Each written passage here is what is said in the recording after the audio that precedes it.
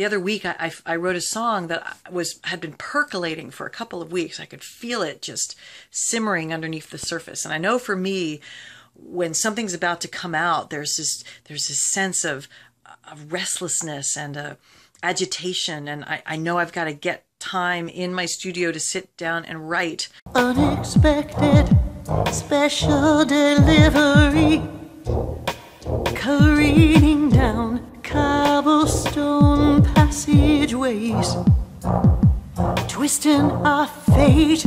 I just wrote some lyrics, but my brain was like, this way, that way, always, always.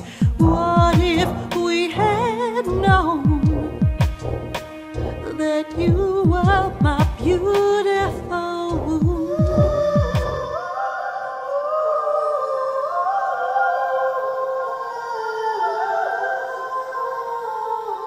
well, in my studio here, I work on acid, and no, that's the software, okay?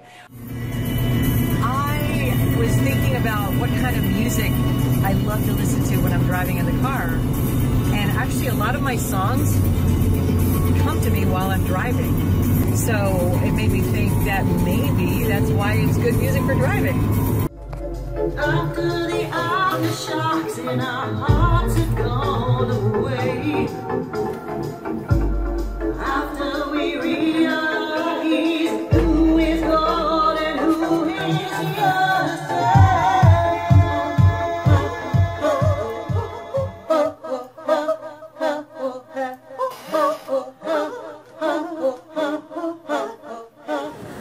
I kept thinking, oh my God, I wish someone would make music like this. And then I found out and realized, wait a minute, that's what I'm doing.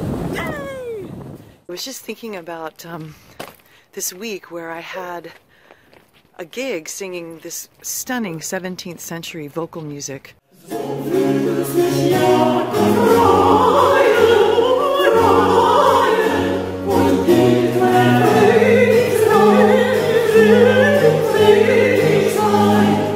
And then the next day, I went and jammed with the avant-garde psychedelic blues band that I work with in San Francisco called Tri-Cornered Tent Show.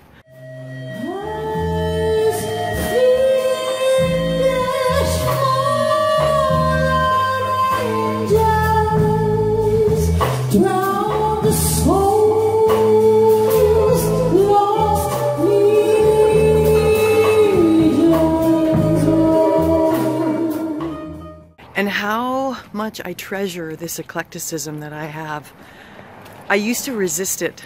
People used to tell me, you know, you really have to focus on one form of music and master that. And I find that it's just not who I am. Embrace eclecticism.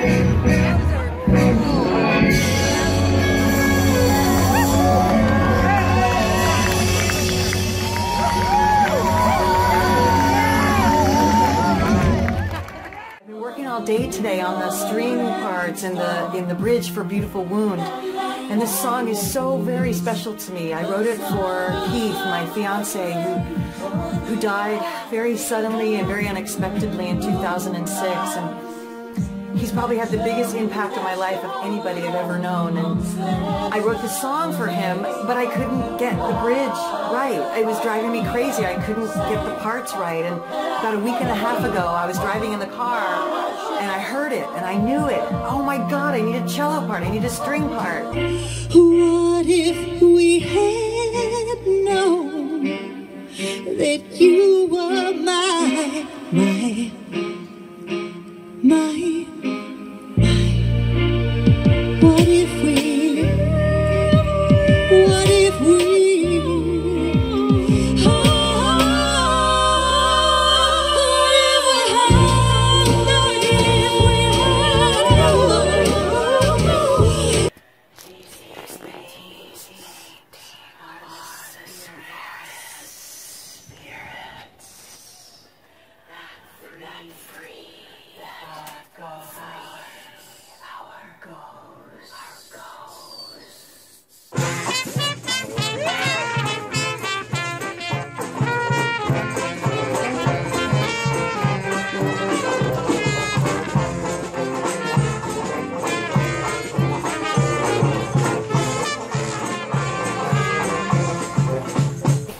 Now I'm checking the lighting for this shot and also the chair so that it stays in a good place. All right.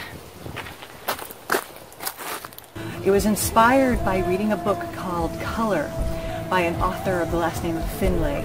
She traveled to Australia to discover the source of ochre, and in her travels she interfaced with a lot of the Aborigines because they use this in their artwork. I got very inspired about the dream time of our lives, the dream dance of our lives.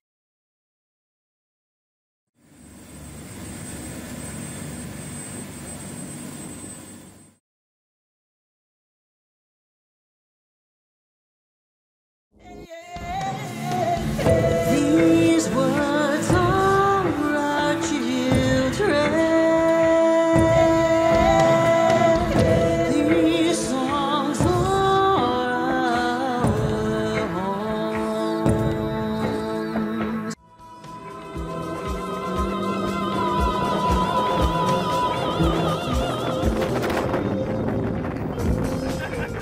That's great!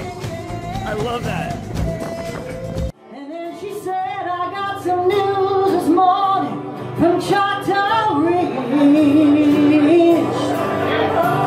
Today, Billy Joe McAllister jumped off the Tallahatchie Bridge. This part's a wee bit tricky. Yeah. So it's the earliest written reference to Maeve that there is, I suppose. Oh, this is the earliest? But it'd have to be, because there's no writing anything. The earliest, otherwise, they come to the 12th century. Was the monks writing at the Clonmacnoise? So you've got Maeve's name written down here, but dating probably to the 4th century. Coming back out to the Middle Earth from the Morrigan's cave. Careful, little sheep. He's so cute.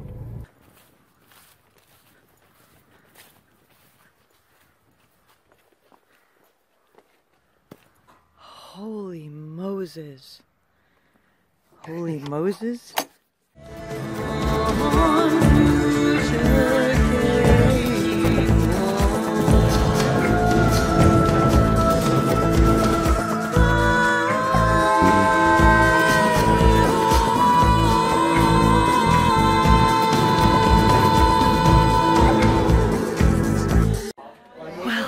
Here we are, last night in Ireland. We are creating something from nothing. It takes our life force. It takes our juice, what animates and what drives us to create this thing. On my way to the photo shoot for my cover of Dream Dance with the really great photographer Kirsten Litter. So I'll let you know how it goes.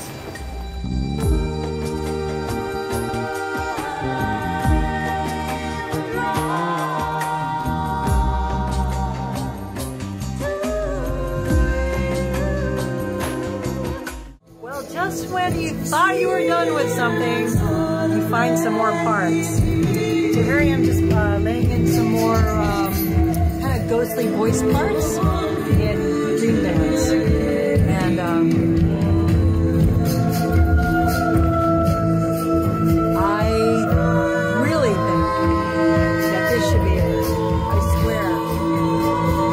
After version 18. To be one together in our dream dance, to be whole together in our dream